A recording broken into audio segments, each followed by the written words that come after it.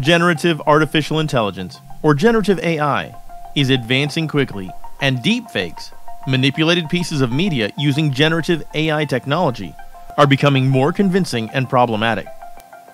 Professor Siwei Lyu at the University of Buffalo, the State University of New York in the US, is determined to halt the advance of deepfake media and ensure that generative AI is used for the good of society. AI refers to algorithms and systems that can learn, predict, and in some cases, create.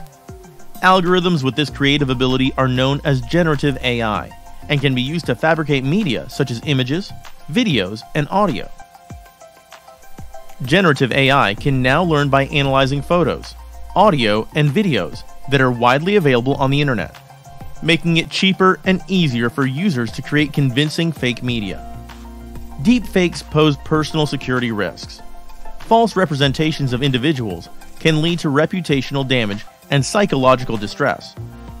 Deepfakes can also impact our democratic processes, and by spreading disinformation, a particular issue around elections, when people are deciding who to vote for based on things they see and read online.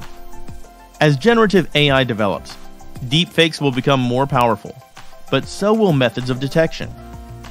AI models that create deepfakes are trained on enormous amounts of data, but they have no understanding of the laws of physics or how the human body works, and they often make mistakes. For example, generative AI models are often trained on thousands of images of human faces downloaded from the internet. Almost all the people in these images have their eyes open. As a result, the simulated people in many deepfake videos do not blink. Other errors to look out for are missing teeth when someone is talking, hands that have the wrong number of fingers, and the reflections in eyes pointing in different directions. Siwei has developed detection tools that, like X-ray scanners, can see inside deepfakes and uncover visual errors invisible to the human eye. He's also developed preemptive tools that add specially designed patterns to poison the training data, disrupt the AI's training process, and cause the AI models to create low-quality deepfakes. Generative AI can also be used for good.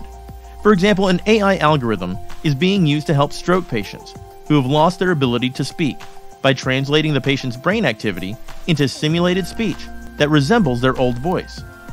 Developing efficient and robust forensic methods will halt the progress of deepfake technologies and ensure that generative AI is used for societal good. What could you achieve as a media forensics researcher?